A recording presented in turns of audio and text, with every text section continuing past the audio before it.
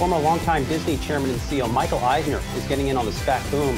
Eisner disclosed today that his firm, the Tornante Company, will merge its stake in trading card pioneer Topps into a SPAC created by well-known investor Jason Mudrick of Mudrick Capital. The transaction will see the return of Topps to the public markets in a deal valued at $1.3 billion. Michael Eisner and Jason Mudrick join Yahoo Finance now. Good morning to you both. Congratulations on the deal. Michael, I'll start with you here. So you took Topps private in 2007 for $385 million. Why do you see now is the right time to bring it back to public markets?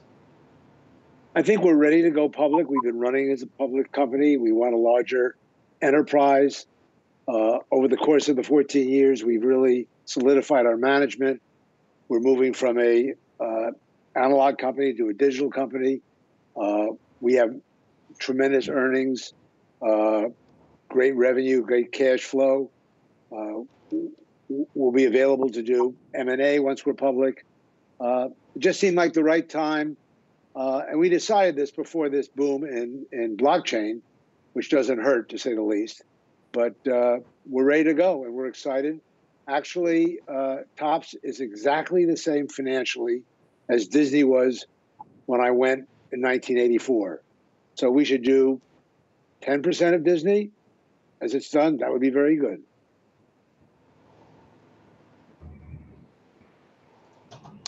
And then, Michael, where is the business today? How has it changed now compared to 2007?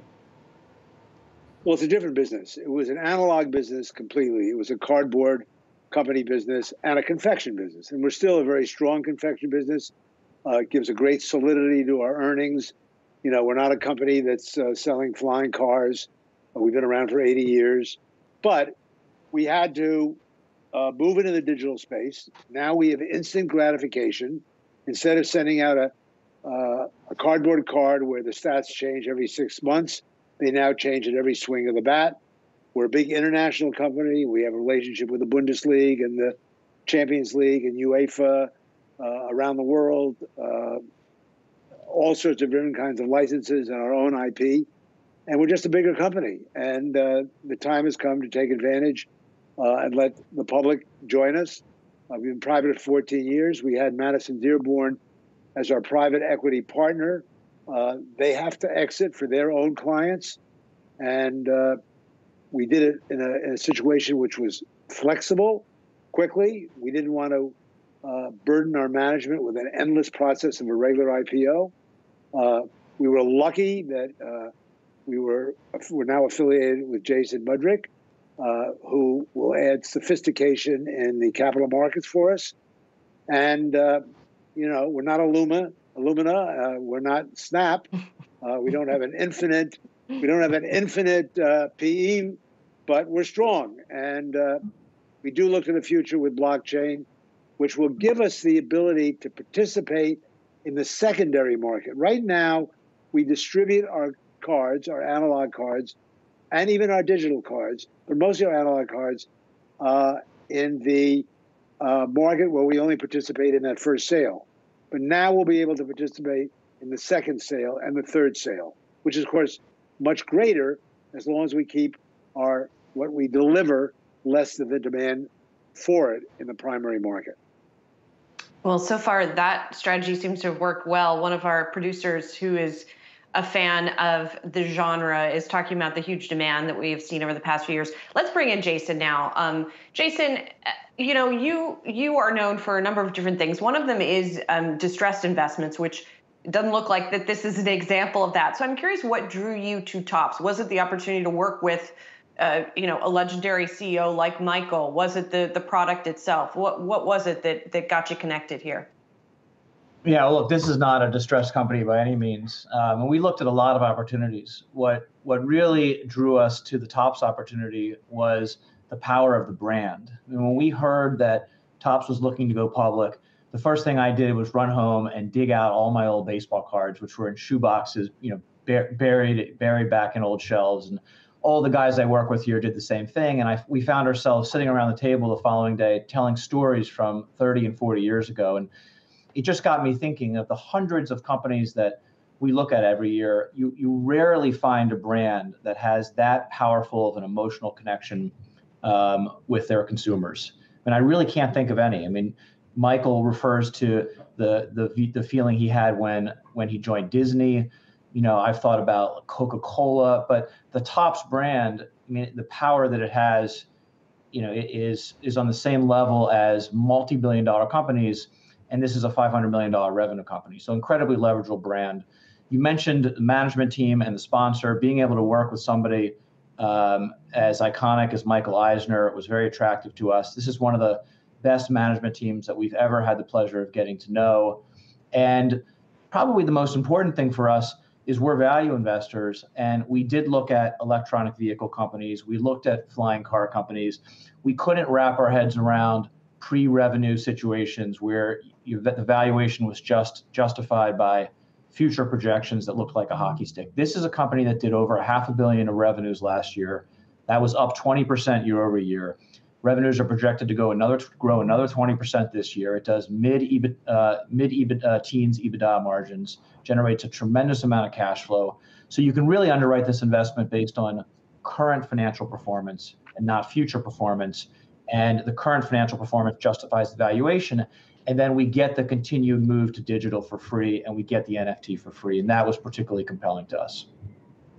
And Jason, along those lines, thinking about the SPAC structure and the role it's played in capital markets over the last, really 6 months or so, you're outlining here kind of, I guess, when SPACs are positive and how you see SPACs as a beneficial, kind of structure for companies rather than, direct listing or traditional IPO or selling to, private equity, and how this contrasts certainly with some of that other, those names you made reference to in the direction of those other kind of SPAC companies that have come public on very much, pie in the sky projections, let's call them. Look, not all SPAC deals are the same. We looked at a lot of them. We think this is an exceptional company. In terms of why SPAC, this was not very distracting for management. It's a much quicker path to being a public company. So there's just a lot of reasons why this made sense for Michael and for the company. For us, when we found Topps, for all the reasons I mentioned earlier, we're not required to invest in the deal. SPAC managers receive effectively a promote. We receive founder shares if we can effectuate a deal. But what's very unique about this situation is we're so excited about the opportunity. We've committed $100 million via the PIPE into the equity at $10.15 a share, which is the same price as everyone else. Again, we're not required to do that. It will make us the second largest shareholder behind Michael, and Michael's not selling a share in the deal. So all of that, I think, makes this a very differentiated deal vis-a-vis some of the other SPACs that you may be referring to. Michael, when will you launch NFTs? We launched them a year ago. We did an experiment with Garbage Pail Kids, which was our own IP, because we wanted to do it with something that wasn't a licensed product. If it didn't work, they sold out immediately. We just put out Godzilla versus Kong, which is a big hit movie, came out on the weekend, sold out instantly. We've been working on this a long time. We will be launching more of them with baseball, with Formula One, with the Bundesliga, with the Champions League. We are really into it. Now, we were into it before it became a fashion. We're into it because, as I said before, we want to participate in new technologies, secondary markets, and all the rest. We also want to make Topps a company that appeals to teenagers as well as kids with the analog product in Walmart and Target and everybody else. So we're looking at all sorts of things. We had the digital cards, not the blockchain, for about a decade, and that has been extremely popular. For instance, in baseball, we have a thing called Bunt, which is a digital card. It may have 4 sides instead of 2. It may have video. It may have all sorts of video effects on it. We've done things where we have artists, contemporary artists, put out art on top of a card, like a Mickey Mantle card from the past, and bring a new creativity to it. So we're a creative company, and we're a well-run business. So between the two of them, we hope to keep moving forward. To me, it's interesting. And when you mentioned a distressed company, You know, I have a lot of friends that I grew up with that are in distressed situations. They're really smart, and they're not just doing distressed products. They understand the markets. So we're happy to have Jason and his company helping us, work with us going forward. Michael, I can't resist asking you a bit about Disney. First of all, I'm curious if you're still a shareholder. Second of all, your successor, Bob Iger, not lasting as CEO quite as long as you did. I think your tenure was 20 years, and he's topping out around 15 perhaps. But how do you think the company's done? How do you think they've done, especially navigating the pandemic and now pushing further into streaming and beyond? Well, I talked to Bob recently. I think the two of us together have managed the Disney company for like a quarter of its life. Between ABC, which is now part of Disney, and being CEO, I was there 31 years. He is about the same, or maybe a little bit less.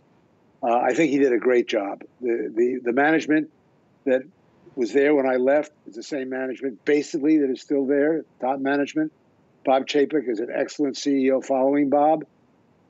Yes, I am a shareholder and a very happy shareholder. I think their acquisition of Pixar was very smart. He was able to do what I couldn't get done with Steve Jobs, and then Marvel, of course, and Star Wars. So I think they're in good shape. Shanghai Disneyland, Tokyo Disneyland, Hong Kong Disneyland, Disneyland Paris, Walt Disney World. The whole thing has that flavor of emotional connection, the way Topps does. When somebody tells you about Topps, they tell you about how their mother threw out the cards that were under the bed. Somebody talks about their brother putting their Mickey Mouse 52 in the spikes of his bicycle and then running over a puddle. These are the same kinds of things I hear about. Oh, I went to Disneyland as a kid, and my mother took me to Disneyland, and I loved it, and then I took my kids. This kind of Proustian remembrances of things past. When I say that, my wife says that's pretentious, but it's true. And I think that emotional connection between these two companies is unique. So I feel as though I've always worked at companies where I have fun and it's an emotional connection to my life. I worked at ABC. I worked at Paramount. I worked for a long time at Disney, and now Topps. All of these companies are not curing a disease. They are having fun and being creative. And I don't know, I'm stuck in that route. Michael, you have me reflecting a bit. I still remember when you would introduce Disney movies. That's certainly a part of my childhood, and I'm looking forward to going to Disney with my nieces at some point soon after the pandemic. But again, congrats on this deal. Michael Eisner and Jason Mudrick, good to see you both this morning. Thank you.